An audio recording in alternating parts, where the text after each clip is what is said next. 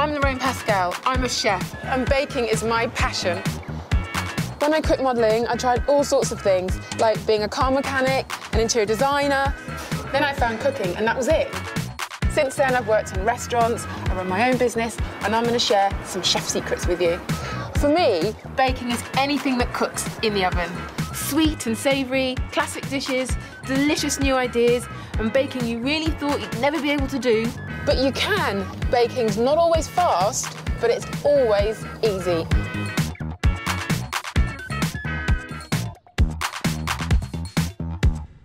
I really love experimenting with baking, and what I love to do is take an old recipe and add a modern twist. So I'm making a strawberry and mascarpone Swiss roll, which is a jazzed up version of the one my granny used to get from the shop. And then focaccia, a modern classic from Bread World. The dimpled surface of this Italian flatbread is strewn with sea salt and rosemary.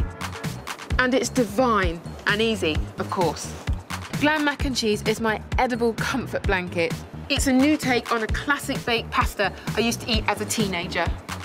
And then I'm going to tackle so many people's kitchen nemesis, meringue. But fear not, I have a foolproof method. And then I'm using it as the base of a delicious blackberry pear and apple pavlova. It's an all-time favourite dessert for a very good reason.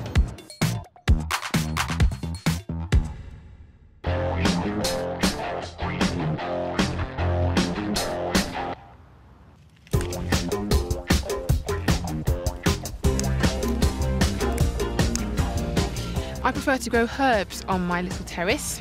So if I need a bit of fruit for baking and I've got some time, I come down to the pick your own. Love strawberries.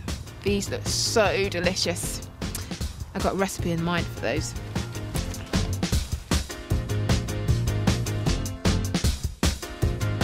When I was a kid, Swiss roll for me was that cake you had round your nan's house with a soggy fish paste sandwich and a rich tea biscuit. And much as I love my nan's version, rolled straight out of a packet, I thought I'd make my own decadent version. Let me show you how easy it really is. Sorry, Nan. And I just prefer hulling to just slicing the tops off because I think you get more strawberry that way. And if you need to cut them in half, it looks much prettier because you get a kind of heart shape. That's those done. So I've got 250 grams of strawberries here, and I put 2/3 of those into the blender with 2 tablespoons of granulated sugar, roughly 2 tablespoons.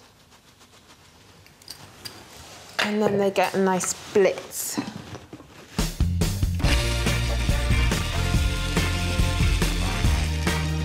Okay, they're done. And into the bowl. And then you need 1 or 2 tablespoons of masala.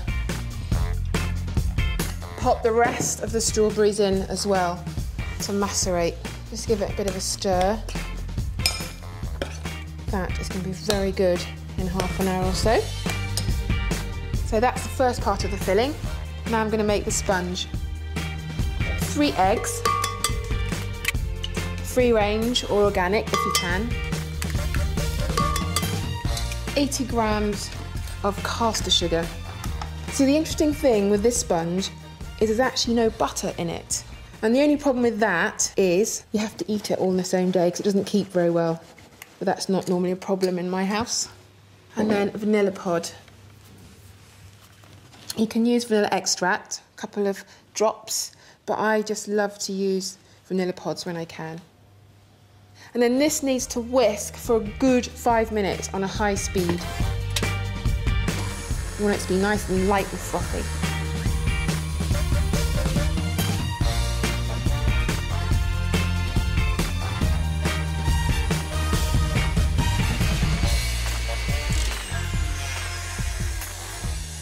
Okay, that looks ready to me. Okay, now I need 80 grams of flour. I'm going to cheat rather than weigh it into a bowl. I'll just weigh it straight into this one. And just put it around the sides so you don't knock all that lovely air out. And now fold. Just do it really slowly, turning it around all the time. And look, there's some flour that has a naughty habit of just sitting on the bottom. So you want to make sure you get all of those bits as well. Right, now this needs a tablespoon of warm water. I'll just get the kettle. This stops the Swiss roll from cracking when you roll it up, when it's all ready to be assembled. And I've got this tin here. It's quite long and shallow, and I've lined it with some baking parchment. And there's the bits hanging over the side, so that when it's cooked, it's easy to take out. So I'll just pour it in from a low height, because if it's too high, you'll just knock out all those bubbles. Lovely, look at that, nice and smooth and velvety. So I use my palette knife and then just spread it over right into the corners. So this goes into the oven for about 10 to 15 minutes at 190 degrees.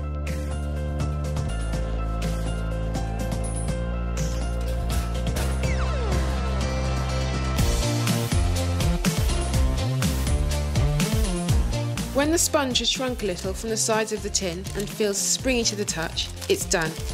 Turn it out onto a sheet of baking paper sprinkled with caster sugar, and after 10 minutes, gently peel the paper off and leave it to cool completely. Oh, these strawberries look great. They've been macerating for a good half hour and they're all soft and mushy. Just what I want. So I'm just going to give my mascarpone cream another stir, make it easy to spread. For this, I just mixed up 250 grams of mascarpone with 2 tablespoons of icing sugar and 2 drops of vanilla extract. So I'm just going to use my palette knife and just spread it on the sponge really evenly, all the way around, right to the edges. Okay, that looks good. And now my strawberries. So just spread on the strawberries and all this lovely juice. Okay, that looks good. Now to roll it up. So just take the first bit and squidge it down. Try and get it as tight as possible. And then just very gently pull this paper up so it rolls over. Try to get it even, well-ish. And then when you get to the end, just really slowly roll it over, and if any squidges out, that's fine.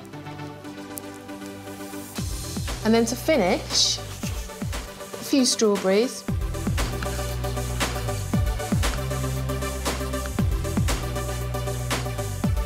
And then you can just spread them over like that. Beautiful.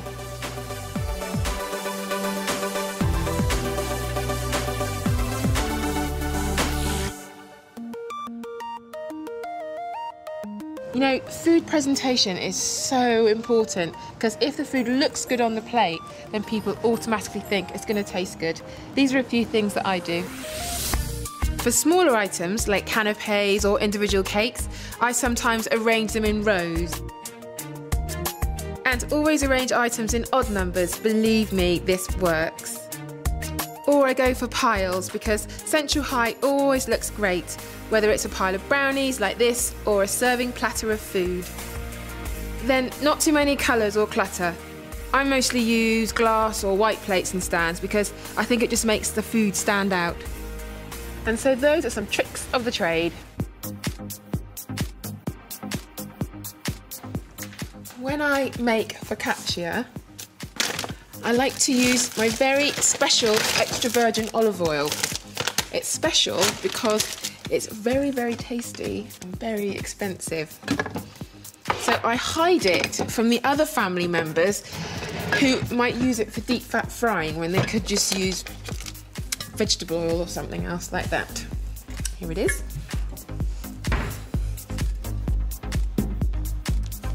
So you need 500 grams of strong white bread flour,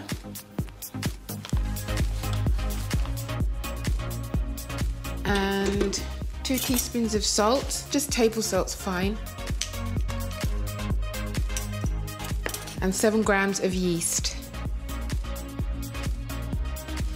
And then some oil, of course my olive oil, 80 ml of that. And lastly, 250 ml of warm water. So that goes on the machine for 5 minutes, and if you're kneading it by hand, it will probably take a good 10 minutes.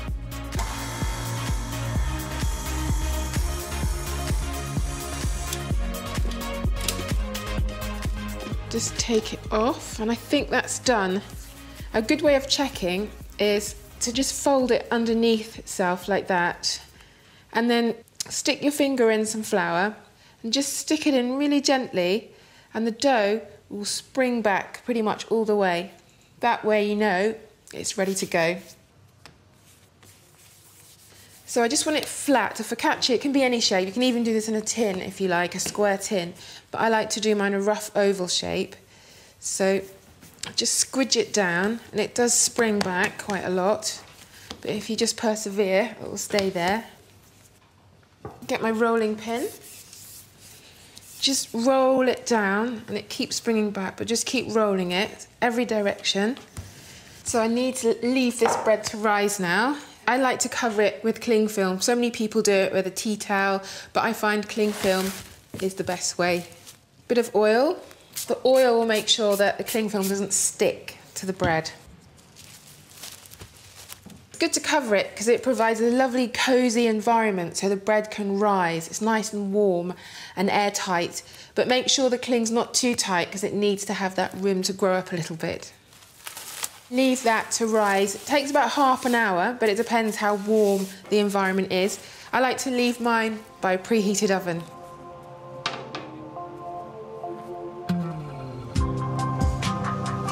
You can flavour focaccia with all sorts of things, like olives or sun-dried tomatoes or thyme. But my personal favourite is rosemary.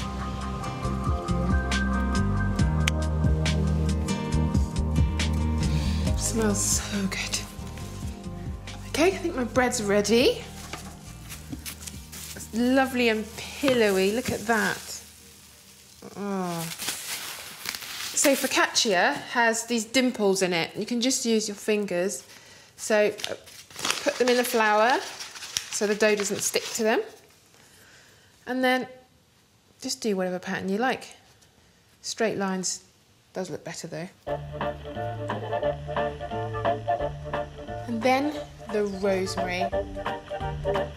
So just take your rosemary sprig like that and then snip a little bit and stick it in the holes. For the next ones, I like to pinch off the rosemary leaves so you don't get the stubby cut off bit of the branch. And this is just going to infuse the bread with so much flavour. Okay, then some sea salt, with a nice sprinkle, extra flavour, and it looks really good too. And then this goes into the oven at 200 degrees for about 25 minutes.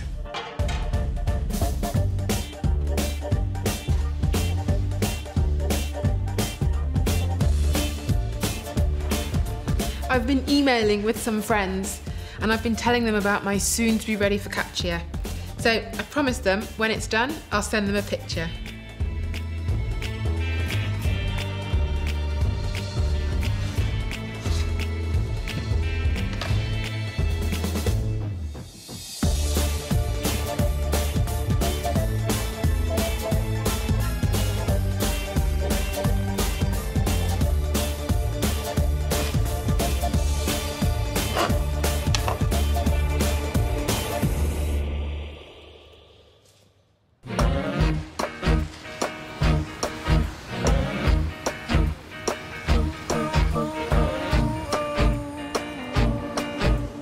When I was 16, very long time ago, I used to work in here. I started off at frozen foods, but within a week, I was promoted to fruit and veg. And when I was working here, my duties included stacking shelves, taking in deliveries, making sure the quality of the fruit and veg was of a satisfactory standard. Lovely. But when I finish working here, I can't wait to get on my bike, race home and have my favourite comfort food, mac and cheese. I still make mac and cheese today, but I add some little extra special ingredients. Thank you. Bye.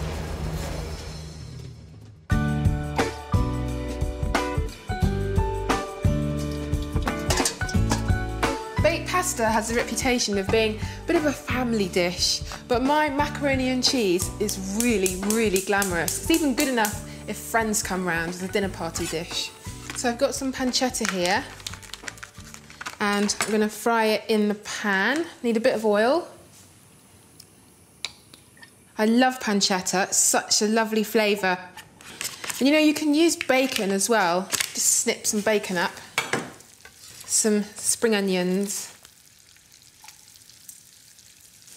Okay, so whilst those are crisping up, I'm going to get on with the white sauce. It's a basic white sauce, and it's equal amounts of flour and butter. So 40 grams of butter, and I'm going to add some flour. It's 40 grams. And just mix it in and make a little paste. Get right into the corners so it goes quite lumpy and it looks a bit scary. And then take it off the heat and add some milk. I've got 200 ml of milk. I'm not going to add all of it, just a little bit. And then mix. And then some more. And adding it this way means that it won't go all lumpy. So I'm going to add a little pinch of nutmeg and some mustard, and this really brings out the flavour of the cheese. And just keep stirring, and I know it's really tedious, but just keep stirring it and it'll get nice and smooth. A bit more, rest of the milk there. Okay, and now I add the double cream. And that's 285 ml of double cream. It makes it so much richer. So this needs to boil for about 2 or 3 minutes, and it will get nice and thick. So I'll turn that right up now and leave that to boil. Just keep an eye on it.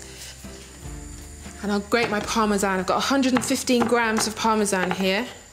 Don't buy the pre-grated parmesan. I think because it's been sitting around in those pots for so long, maybe the flavour's not as good. Okay. Turn that off, that's ready. See, it's lovely and velvety and thick. Now I'm going to add the cheese. Add 2/3 of this parmesan into it. And then this dolce latte, my favourite cheese. And 2/3 of that, there's 200 grams. Make sure you add it while it's still nice and hot, because you want it to melt a little bit. And it does go lumpy, which is fine, because at least if it's lumpy, it won't be lumps of flour. It's just cheese. Lovely cheese. In goes the pasta in the bowl. And the cheese sauce. Ooh, this is going to be so good.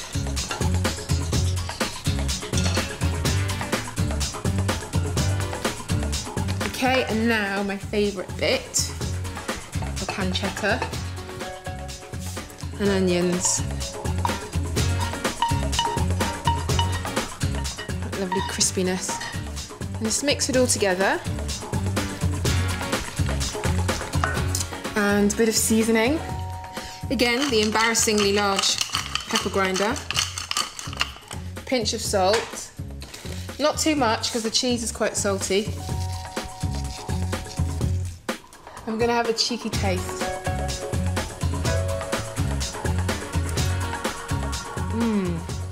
Well, the creamy cheese and the crispy bacon and the sweet onion, it's really rather good.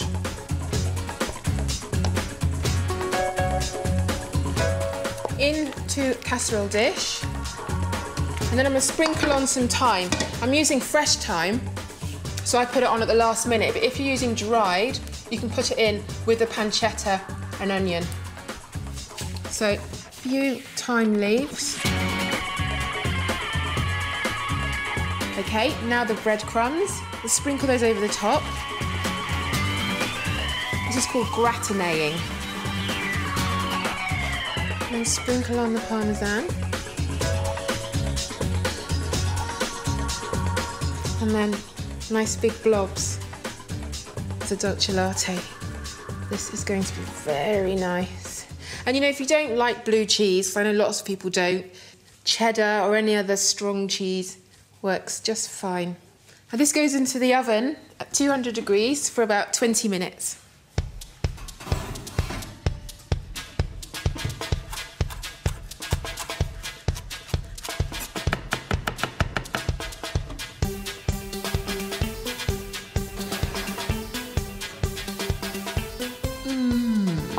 That looks really good.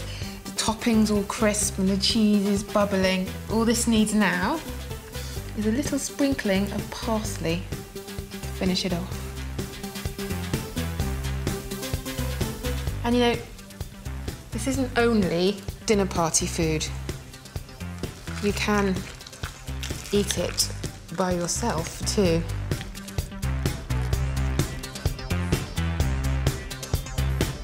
I think I'll just give a little try. Look at that. Needs to be tested.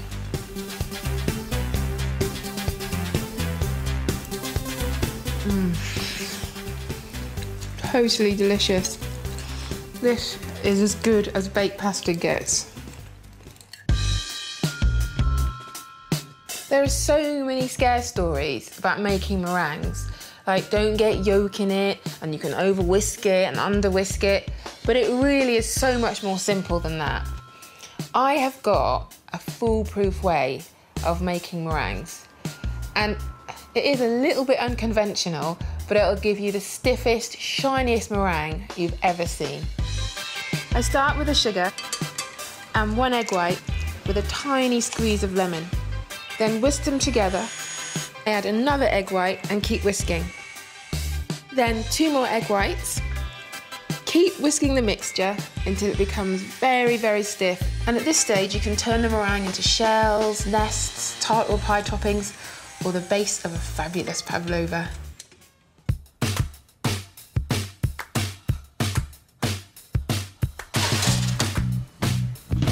I love pavlova. It's one of my favourite desserts, and although it's not the easiest thing in the world to make, it is very, very quick.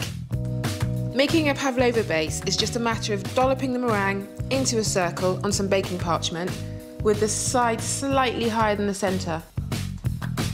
Then it gets baked in the bottom of the oven at 140 degrees for an hour to an hour and a half. It's done when the meringue's firm and crisp on the outside, but still soft and pillowy inside, and a pale, pale beige. At this point, you just turn off the oven and leave the door slightly ajar until it's completely cool. So the pavlova has 3 layers. This crisp meringue, which is all mallowy inside, and then a soft vanilla cream, and then beautiful tender poached fruits. And I'm going to get on with the fruits now. So I've got 4 pears here, all peeled and de-seeded, and some apples. 2 apples there. Right, now the spices. So cinnamon, beautiful, beautiful spice. Try and get cinnamon stick if you can. And when you pop it in, just remember to snap it to release all those flavours. And then some star anise. This beautiful aniseedy flavour. And vanilla. Always use a fresh vanilla pod when you're poaching fruits. It does make a lot of difference. And then pop the whole lot in, the pod and all.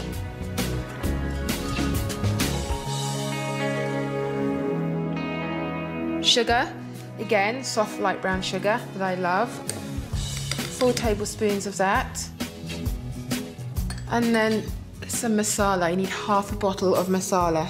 And you can use a good red wine as well, but masala really is the one to go for. Half a bottle in. I can just smell the flavours. It's incredible.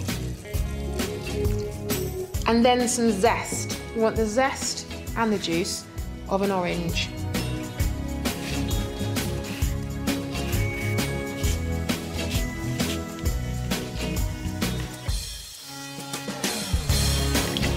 as much juice as you can out. It's just going to add all the flavour. And then a nice twist of black pepper to give it a little bit of spice, a bit of a kick. Okay, so that's everything in. Now I'm going to bring it up to a boil. And as soon as it hits the boil, I'm going to turn it right down to a poach, which is basically a slow simmer. And then leave that for a good 15 minutes, and the fruit's going to start to go lovely and tender. And then I'll turn it off, throw in beautiful blackberries, and leave it to cool.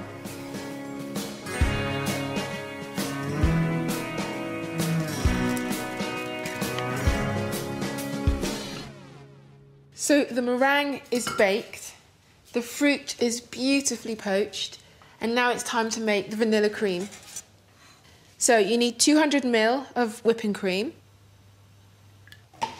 and 20 grams of icing sugar, and I never bother to sift it. And then you need the seeds of a vanilla pod. Just whisk. So what you're looking for is it to just begin to hold its shape. And then eventually you'll get to this stage. It's just about holding itself in the bowl, and that's what you want. Now for the best bit. It's over here. I'm going to drain this fruit, and this poaching liquid is unbelievably good. Seriously, do save it. And I just have to have a taste. It's out of this world. It's good enough to heat up and have as a little hot toddy. Beautiful. Now the vanilla cream. So just dollop it on the meringue.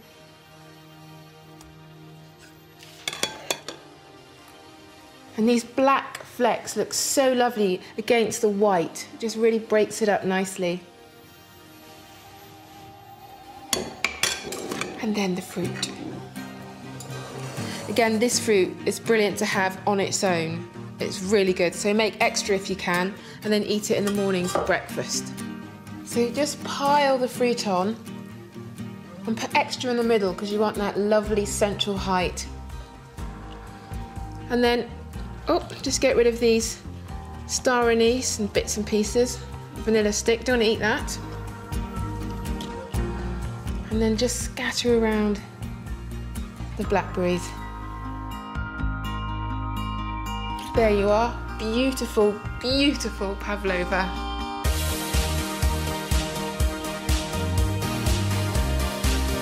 Like a big piece or a little piece? Big piece, thanks. Okay, great. Excellent, thanks.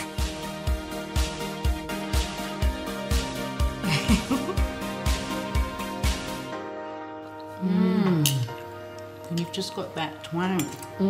Lovely.